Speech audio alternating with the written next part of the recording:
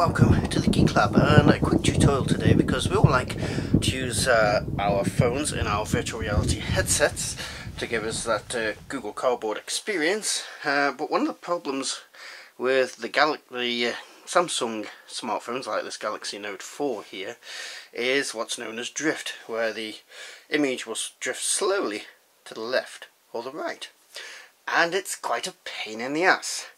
After much research into this, I have managed to find something that on mine cured it, and apparently it cures it for a lot of other Samsung smartphones too.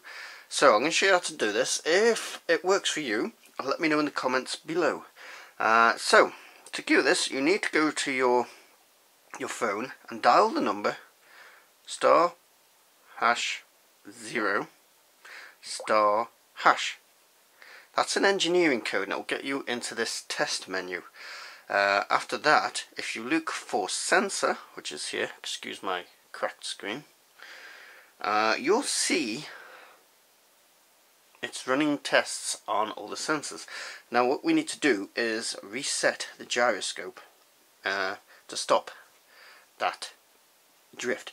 So if you look down that gyroscope sensor, there's a little gyro self-test. Hit that. It's now doing a test on itself.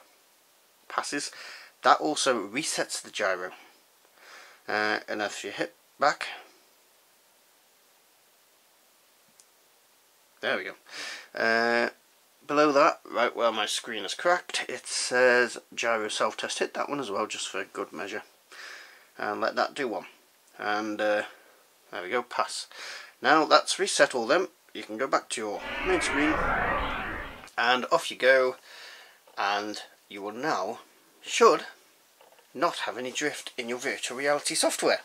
So I hope that's worked for you. If it has, let me know in the comments.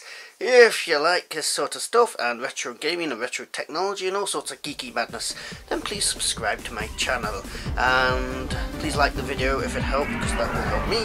And also my social media stuff is down in the description box below. So I hope that helped you. Thank you very much. You need to quit being dirty. You're a dirty boy.